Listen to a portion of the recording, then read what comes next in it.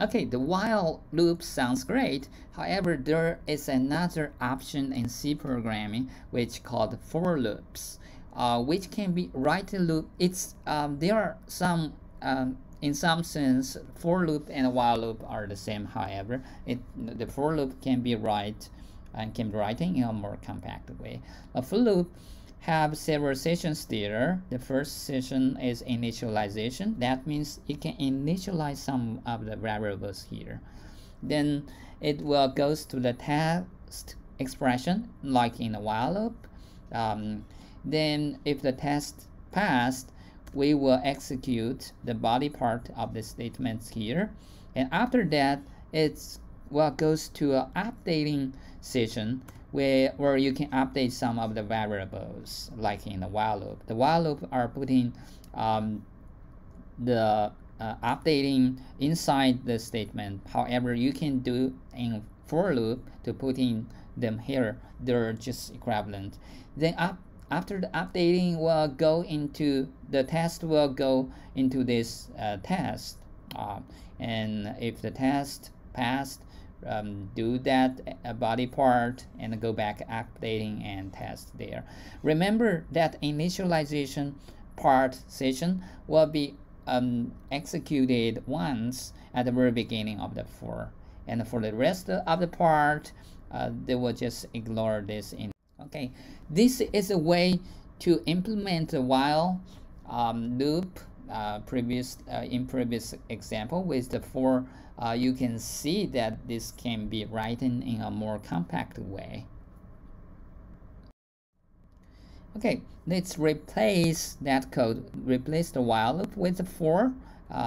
They are just equivalent to each other, and you will see the progress there as well, and you will see the same results there as well.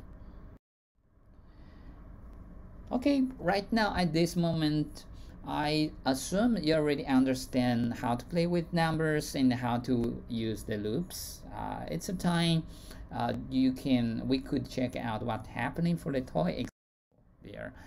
You could see here we are in the using a combination of while loop and for loop there. At the beginning, the user are required to input a number.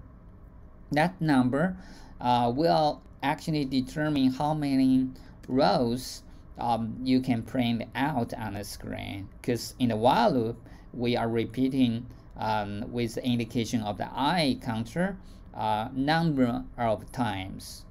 The number equals to what the user has inputted. So that's the number of lines you're printing out, because at the end of this loop we're printing out a new line there. However, the for loop here determines how many stars you can print out. So in that case, when I equals to 1, we print out only 1 star. When the I equals to 2, this for loop will be repeated twice. So in that case, you print out 2 stars there. And this goes on and on. For each of the line, you print different numbers of lines there. So that's what's happening for the toy example. If everything is right, you're supposed to have this as the correct answers for that program. Okay, that's the end of this lecture. I would like to give you some reference of this random number. It's could give you a lot of fun, but I'm not going to introduce the details. You can search if you are interested, and this random number is not required in our test.